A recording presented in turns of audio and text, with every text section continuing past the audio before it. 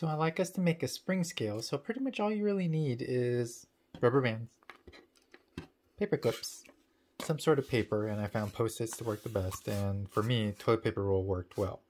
So you want to make a couple hole punches. So first let's set it up with finding the inner part of my spring scale. So I'm just going to get a Post-it note and fold it into thirds. So 1, 2, and I want to take advantage of the sticky part, so it just sticks right there. Hole punch, and punch a hole to kind of attach the rubber band to. So I'm going to go about the first one in. Punch. Nice small hole. Next is our paper roll, and I already did some punches. I tried to do another video, but it was just too hard of the angle, so I just put 2 here and 2 here, so now you kind of have 2. The idea is to put this inside and have the rubber band attached, and then you can pull this out based on this. So I'm actually going to punch another hole over here. Oops. Okay, so now I have 2 here, 4 here, some paper clips. We're going to open up the paper clip to kind of make a hook for us. And this paper clip not only is going to hook up to the top, it's also going to hold our rubber band. So we could kind of do this initially with whichever one you want to use. I was going to use this one just so it's a little bit shorter, but you can pick whichever one works best for you. Kind of thread this through.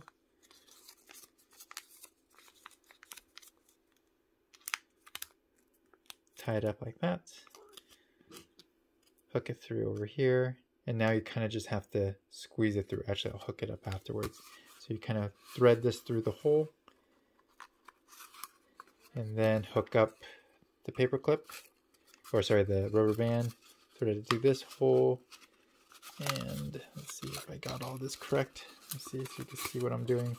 So now I have my paper clip through both holes. I have the rubber band through one side.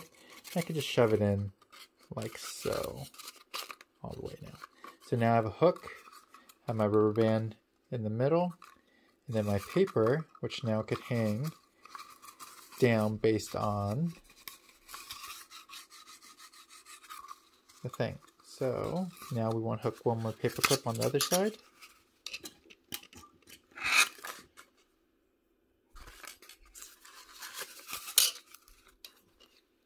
Thread this through. And now you have your homemade spring scale. So when you put something on, it will stretch out, and now you just have to make a scale for it. So let's say you wanted to, I have to find something heavy. But anyway, you get the point. If you want something that stretches out more, that can measure lighter things, then you probably want to get a rubber band that's a little bit less stretchy. But this one's pretty taut, so that's why it'll probably be better for heavier things. But very simple spring scale. The last thing you need to do is calibrate it, so you need to get something that's known and write down the masses as it gets bigger and bigger.